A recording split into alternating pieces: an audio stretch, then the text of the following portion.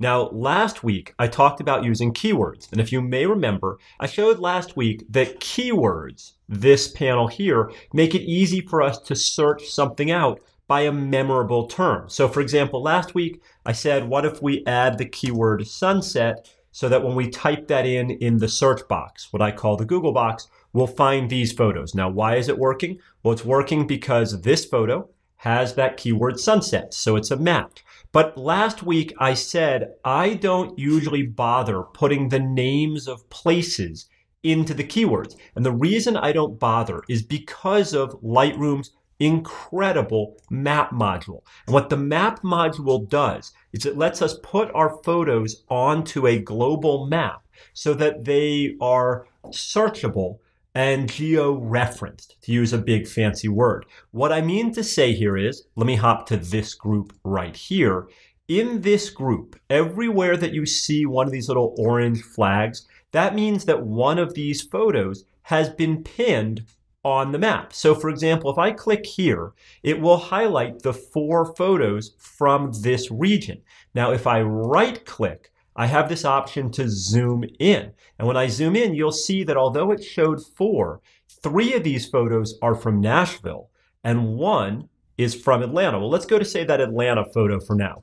If I click on that photo, you'll see down here how it's now highlighted on the film strip at the bottom. The trick that most people miss is that the next move, if you wanted to work on this photo, is a right click. We right click and go to folder in library. That takes us back to the library module, opens up that folder, and there's the photo, say, that we wanted to work on, or we wanted to export, do something with. Well, let me hop back into my little demo collection. Let me hop back into the map, like so, just to show this again. Here are the 3 from Nashville. Now in this case, if I zoom in again, we'll see that they're all basically shot in the same area. They're all shot more or less downtown. But if I keep zooming in and keep zooming in and keep zooming in, what we'll soon see is that they're not all shot in exactly the same place. Now this level of specificity, what was shot here by the Cumberland River and what was shot over here from Vanderbilt University, different view of the city, most of the time this is overkill. Unless you live in Nashville, there would be little reason why you need to know that one was shot exactly here, and one was shot exactly there, and one was shot exactly there. That generally speaking, you don't need to zoom in this far to get the kind of results you're looking for. Now, I'm going to zoom the map way back out by taking this slider right here and dragging it way out so we can see the whole world. This is what makes the map module so cool. If I'm looking for photos from Churchill, Manitoba, like my Northern Lights trips, there they are. If I'm looking for photos from a trip to Portugal, there. If I'm looking for photos of the Matterhorn, there. Beijing, here. There's Beijing sunrise. But remembering that this is Beijing, or this is the Matterhorn, or that's Churchill, that might not stick in your memory. So what I want to show is that right here, we have a search bar. If I type in, for example, Switzerland, the map will fly to Switzerland. I'll get a much closer view, and now I'll see that there's my little photo over Zermatt. If I go to the map and I type in, say, Beijing, the map will fly to China, a much closer view, and there's my photo. That using this search box for locations makes it easy to find where your photos were located. Now, I know I haven't explained how to put them on the map yet. I promise I will. But I want to show you that this same searchability, search map, we have something very similar back here in the library module. Just to show it, let me go to all my photos. Let me shuffle the deck so that we're not looking at the same thing every time. If I go to the text search box and I go in here, only instead of typing in the keyword sunset that I used last time, let's say I type in something like Switzerland, right? Now I'm saying Lightroom, out of all of my photos, out of all 450, what matches? Well, this matches because the box is set to search any field of metadata. And one of the fields of metadata that have been added to my photo is this location, this country line that says Switzerland. Same, if I type in, say, Churchill for my Northern Lights program, these photos pop up because in the city box, they have the word Churchill. It's that same match idea again and again. Now, this may sound like a lot of typing, and that's why I wanted to show you what's so cool here. The reason I don't usually put the location, country, city, state into the keywords is that Lightroom can do it for you. Check this out. I'm going to go to a collection of photos that I have here that have not been placed on the map. And let's go to this one, for example, first.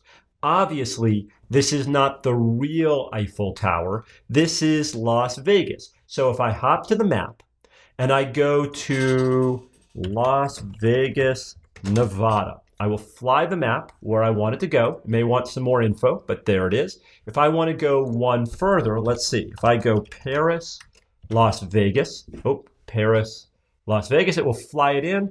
There is the casino. Now, I think I've gotten a little overkill for my purposes, right? So I'm going to back it out just a little because I'm not exactly interested in putting things to the exact degree, but close enough. I take this photo. All I do is take the photo from the film strip. I drag it and I place it right here on the map. And when I let go, Lightroom will write the GPS coordinates in for me. Now, when it writes the GPS coordinates in, you can see them right here. It then goes, if you've enabled it, and you have to enable it, it goes and looks up those coordinates at Google. And from those coordinates, it gets this. It gets a suggested country, state, and city. They are in light gray because Lightroom isn't absolutely certain that these are indeed the right location. But its suggestion is pretty spot on. Pretty spot on. If I zoom the map way out now, see now I have this photo right here. That would take us to this one. Again, if I wanted to see it and work on it in its folder, a right click, go to folder and library, and there it is for us to work on. How about this, the Grand Canyon, right? So I'll hop to the map, and this one, I could fly to Grand Canyon National Park. This will send the map to that place. Now on this one, I could just drop it straight on Grand Canyon. And for most people, that would be more than adequate. That would be fine. But I actually know which side canyon this is within Grand Canyon. So if I want even more specificity, I could fly the map in even closer. And let me zoom it in even closer so you can see what I mean. This one was shot at the mouth of what they call Tuck-Up Canyon. And this is where the Google map is so amazing. See Tuck-Up Canyon? So I take my photo, I drag, I drop. It's like pin the tail on the donkey, if you remember the little kids game. I drop it there. Again, it writes US, United States, Arizona. But that's all that it can do for its suggested from Google. So what I want to do is say, yes, indeed, these are the right coordinates. And because Tuck-Up Canyon was something I remember, I'm going to tell it by clicking on these words, yes, this is the United States. And once I've said yes, it's no longer a suggested, it becomes a confirm. I'll say country, United States, state, province, Arizona, city. Now I'm going to co-opt the city box and say Grand Canyon National Park. It's not technically a city, but why not? Now sublocation, I'm going to go Tuck-Up Canyon, just like that. The reason I'm doing this is, again, it becomes searchable. Let me zoom the map way back out. Now I could click here to see two photos from a similar region. Obviously, that right-click zoom in trick would show me that Las Vegas is here, Grand Canyon is there, but I could also now, years from now, search the map by typing in something like Tuck-Up Canyon. And boom, here's my photo, or photos plural, from that location.